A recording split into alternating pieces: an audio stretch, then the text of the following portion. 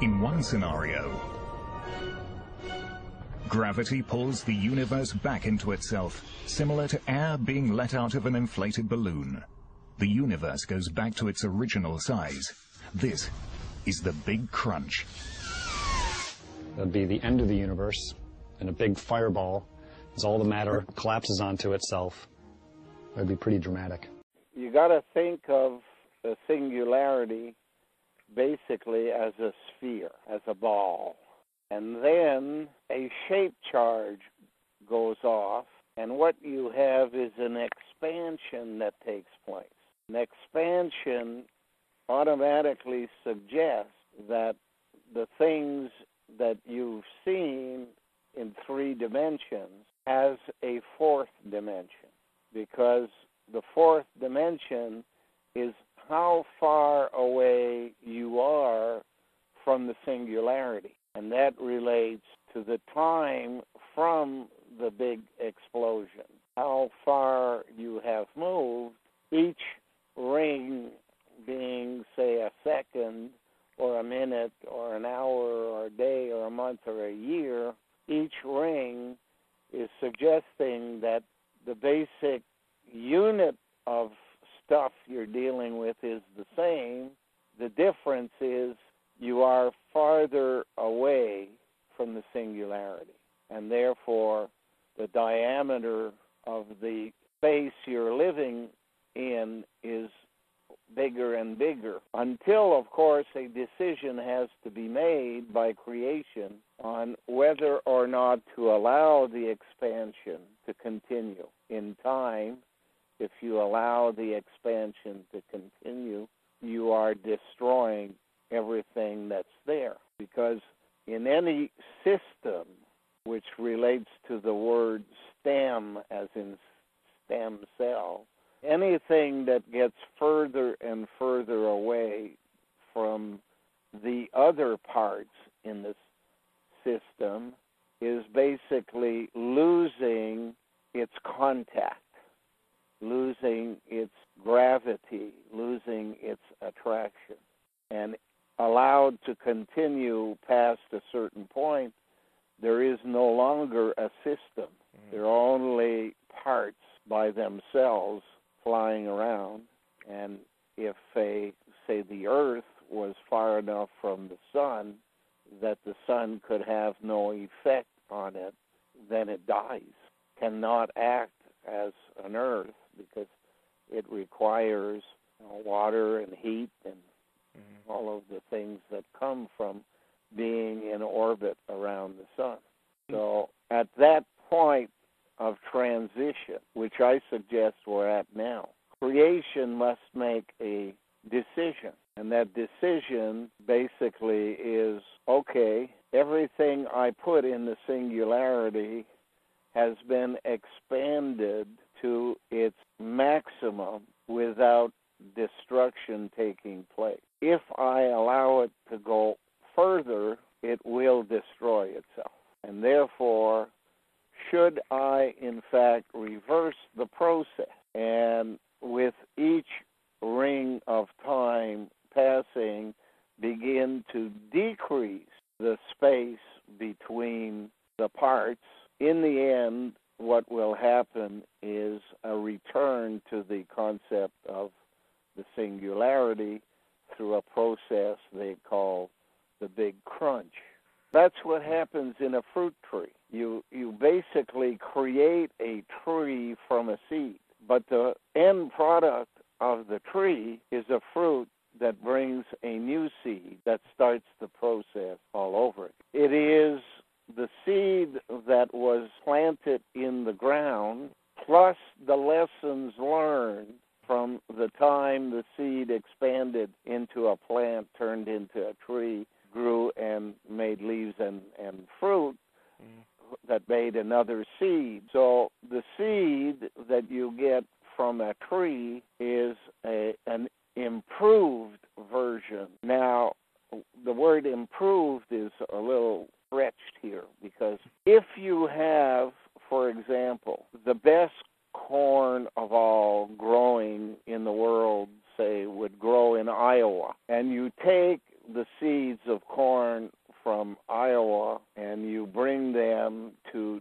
northern Ontario, you will plant that seed in the ground and it will not give you the quality that you get in Iowa, because the quality of the final product is not solely the product of what was in the seed, but it's also the product of the environment the seed is now living in. The environment in northern Ontario being windier or colder or shorter growing season or what have you is going to be different than the one in Iowa. However, if what you do, instead of growing the plant in northern Ontario for the purpose of eating the corn or whatever, you grow it as a seed farm, then you have taken the best of Iowa, you put it in the ground in northern Ontario, and from what grows,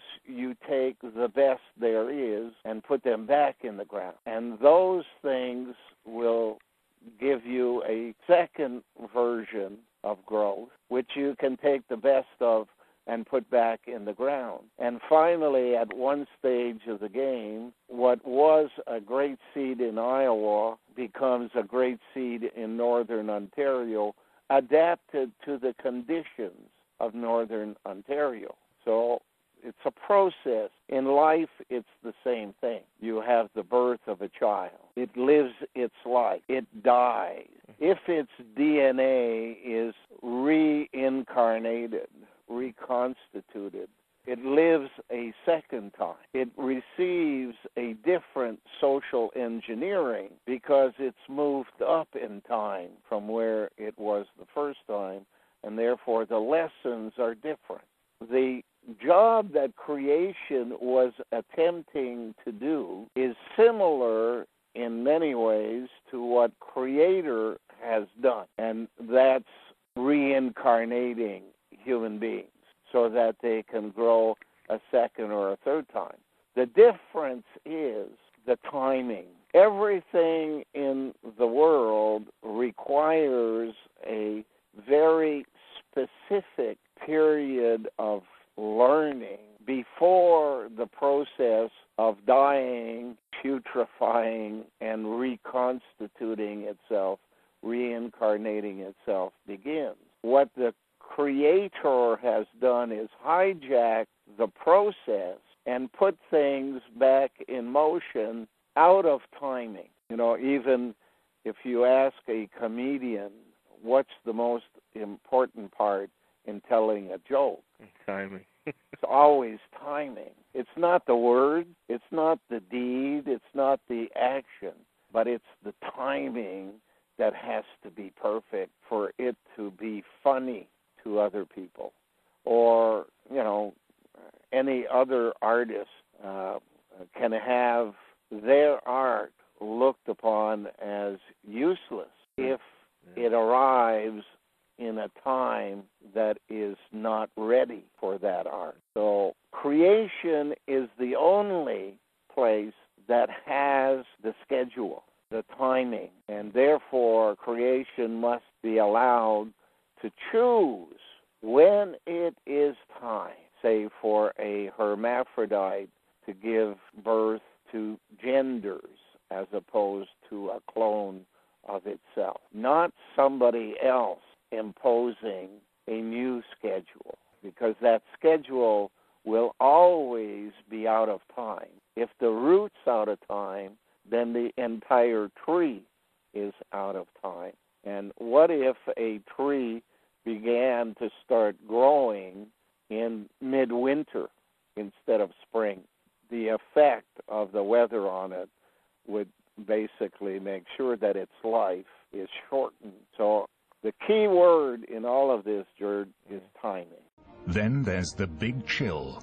The universe expands until the nuclear furnaces that power all the stars burn out. The universe grows cold and dies. A second possibility is actually kind of sad. The universe will continue to expand forever, and it will just grow into an increasingly cold and lonely place as the expansion removes our nearest neighbors from us, and we just end up a single isolated community of stars and galaxies. Then again, there could be a much more spectacular end in which everything is ripped to shreds, down to the last atom. Think of it like a balloon that is filled with too much air. It pops. It's much more dramatic than the Big Chill, and just as fateful as the Big Crunch. The universe continues to expand, but at an ever-quickening pace. And in fact, the pace is so great that even the space-time fabric cannot hold the universe together.